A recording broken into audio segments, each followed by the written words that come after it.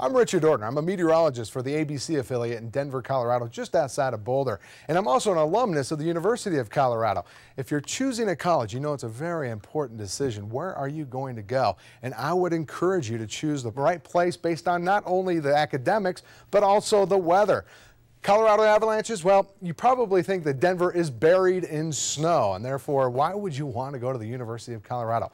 Well, that's just not the case. Yes, it does snow, but our snowstorms typically are fast movers. We start to cloud up, the snow moves in, and then you're blanketed in the white gold around the area. We clear up, giving us plenty of opportunity to melt that snow off and warm up so that you can get back to class. But the good thing about the snow is that we get about 300 to 400 inches a year in Colorado's playgrounds, the Rocky Mountains. So that's where you want to be when you're not hitting the books. So with that in mind and the beautiful sky conditions that we see, whether it's a sunrise or a sunset or just the extreme weather we can see as well, this is a good place to be and a good place for you to go to school. Our average temperatures during the summertime in the afternoon are in the 80s. Our morning lows tend to be in the 50s, and during the wintertime when you're in class, 50s and the 20s. And our average snowfall, we generally get about 60 inches around town.